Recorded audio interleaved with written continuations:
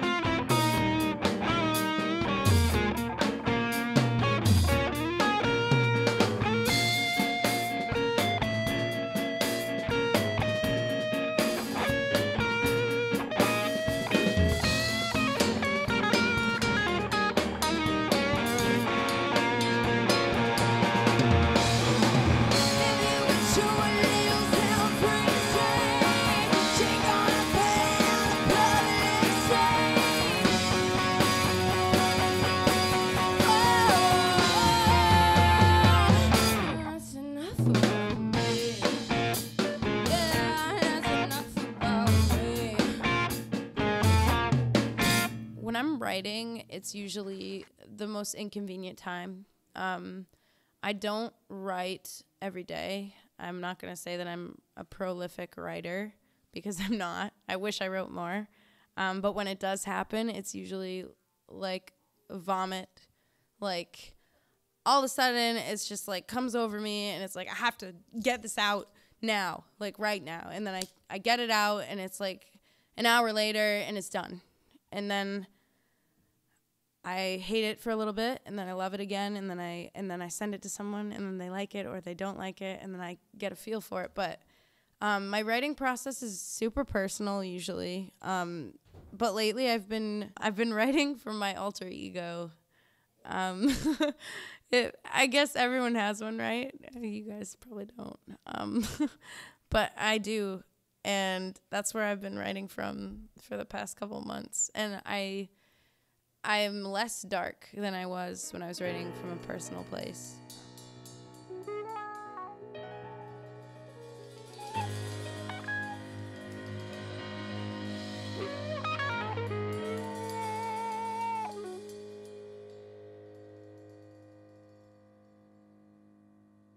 What about me? What about me? Aren't I something to behold?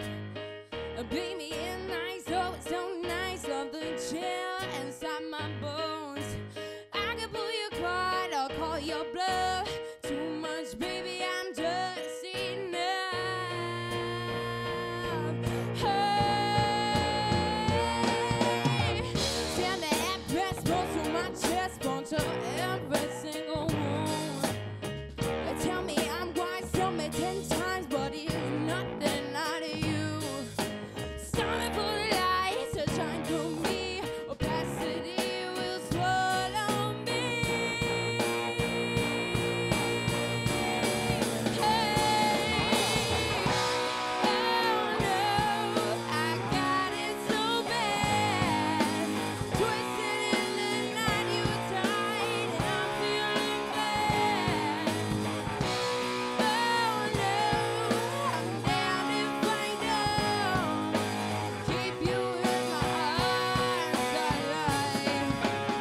Keep my string, oh I will keep my string, yeah. Fingers entwined, run down my spine. Is a godless place to be. Across my mind once it could be less. Never love a woman free. I was born cursed, I sang in sun. Watch me fuss, I never run.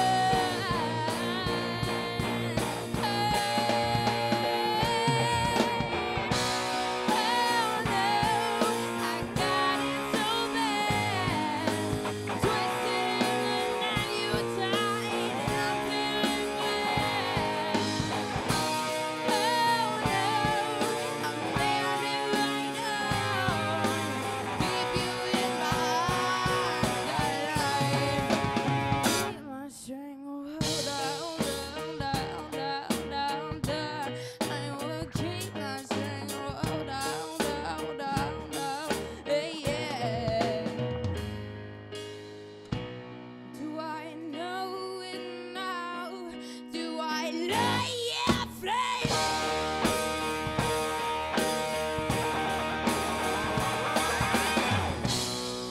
I'm louder now. I will not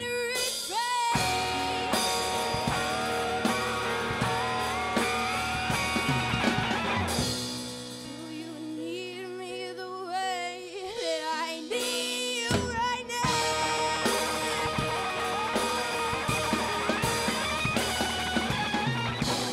'Cause I got it now. 'Cause I got you in my, got you in my, got you in my, got you in my.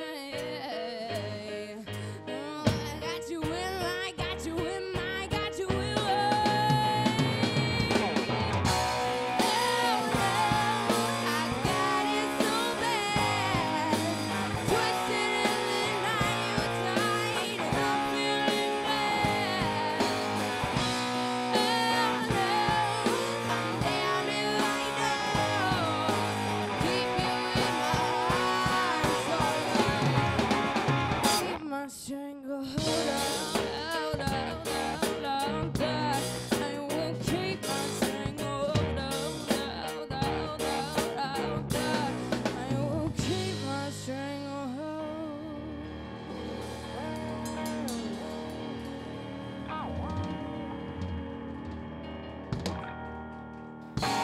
My biggest influences are Kurt Cobain and Stevie Nicks. And I guess from a writing standpoint, I was a Nirvana baby. So it was like, I don't know, I just felt connected to it. And my parents gave me the Fleetwood Mac, the live album, The Dance, when I was like 5. And I used to listen to it to go to sleep. And I never had singing lessons. I kind of just learned to sing from the women that I listened to. The B-52s were like a huge influence on me, which is sounds silly. Every time I say it, people are like, what? But so underrated. The B-52s harmony is like out of this world. And even though they're talking about lobsters and like strange things, does not mean that they are not competent musicians, because they are amazing.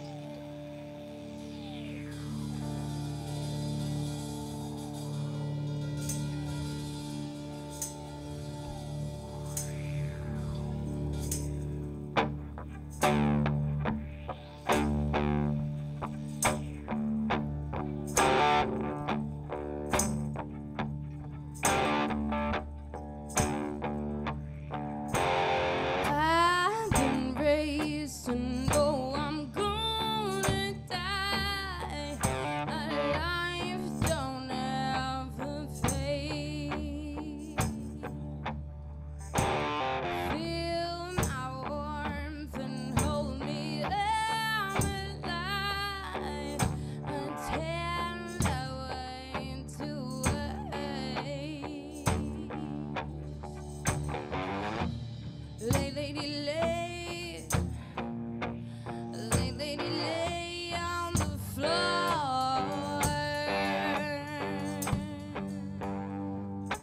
Shake what you got.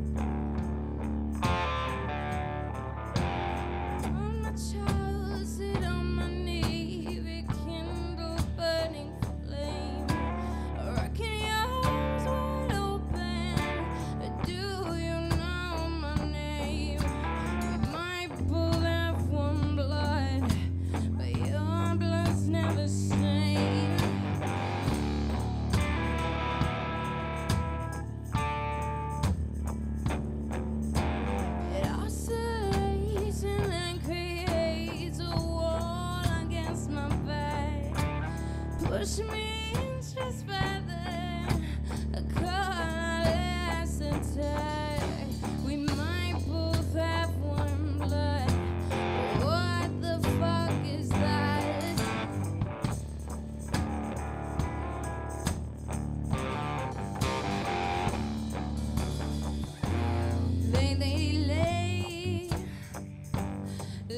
Lay on the floor.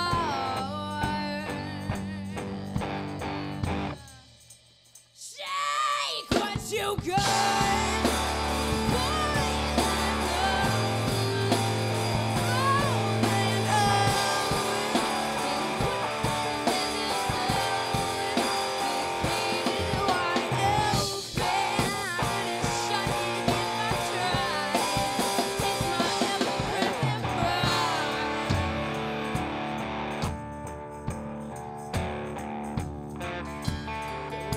To carry on my friend.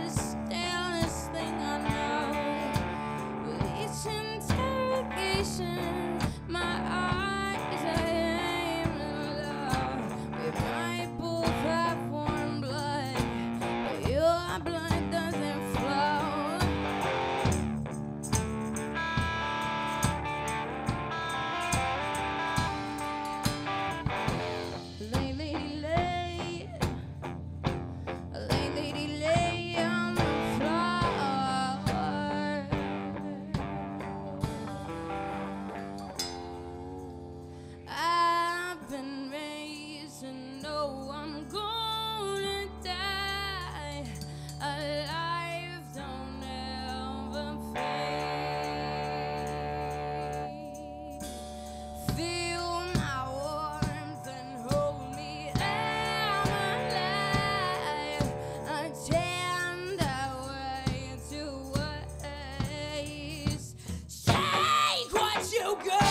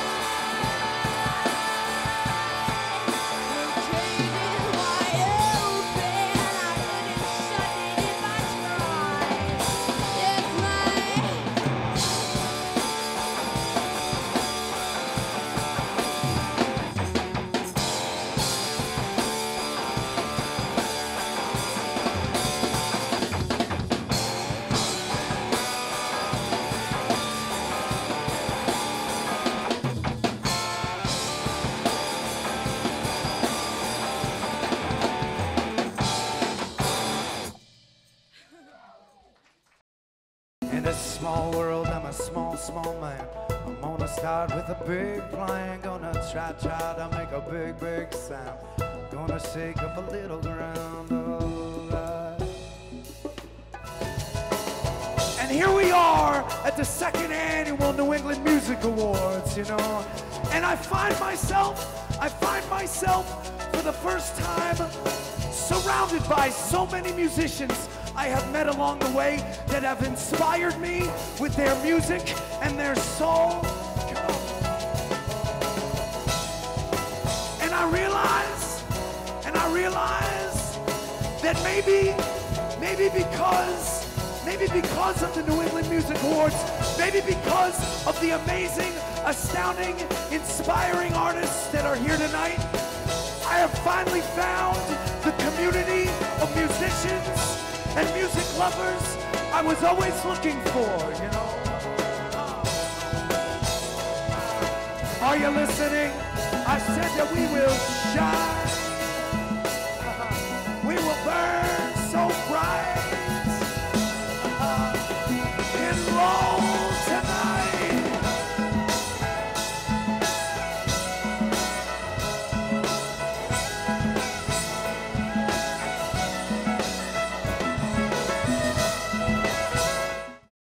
My mom signed me up for classical piano lessons when I was 4. I took them until I was 14, and then it wasn't cool to play Chopin at the talent show anymore. So I picked up a guitar, and I mean, I'm not much of a guitar player. I can accompany myself, and I have a lot of fun when I play it. But I kind of picked that up so I could sing, and I had never sang until I was 14, and it kind of all just took off. Yeah, piano is the thing that like allows me to write, though, definitely. Like having a solid training was a huge thing, even though I hate like the years looking back. It was like hell, but it was totally worth it.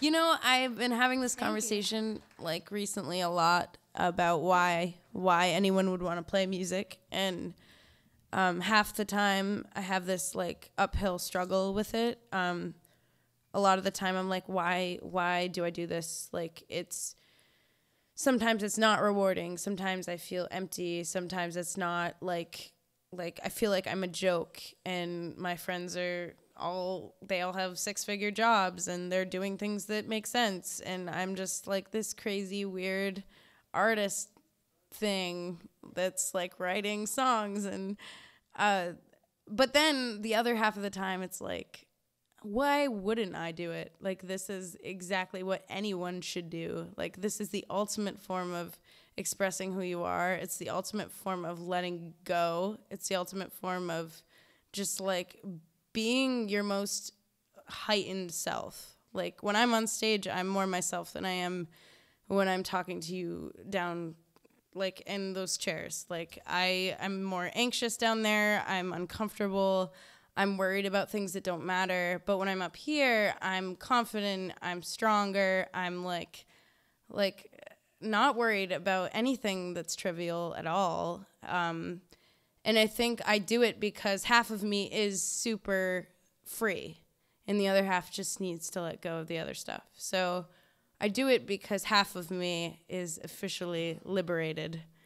And I feel like once I'm a full-time musician, I will be completely liberated. But right now I'm still half shackled to the normal world. But half shackled. Half Shackled. That's a new band name right there. Sorry, Borrello and Half Shackled. I also do this because I'm insane.